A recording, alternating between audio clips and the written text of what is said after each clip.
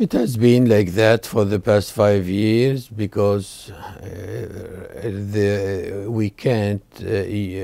you can't imagine how bad the conflict is, the sectarian war.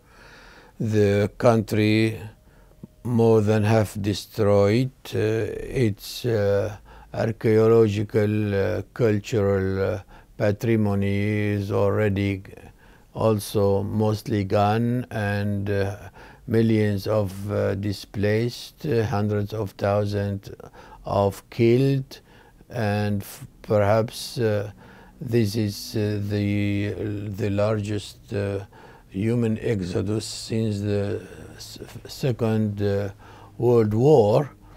And regarding the standard that was, or the position of the international countries like, let's say, opponent with the Western countries and Russia and China. Of course, Russia was more, let's say, understanding our situation, that if the sectarian wars will go on, it will create kind of Islamic terrorists that will spread very easily to other countries, as it is now in the Middle East and even to Europe, and therefore even to Russia.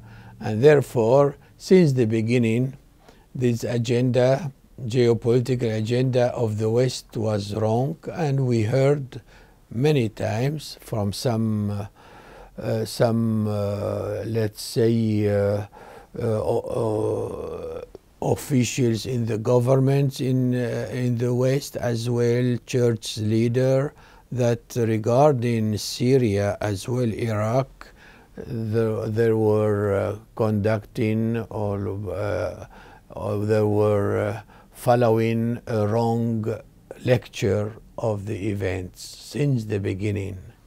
And now those who have been accomplices with this kind of, let's say, destruction, devastation, it's very sad to say they don't want to find a kind of repairs or to re-examine their politics. And especially we have, to my knowledge, to my understanding, an agglomerate media that doesn't help in resolving politically situations in Syria and in Iraq.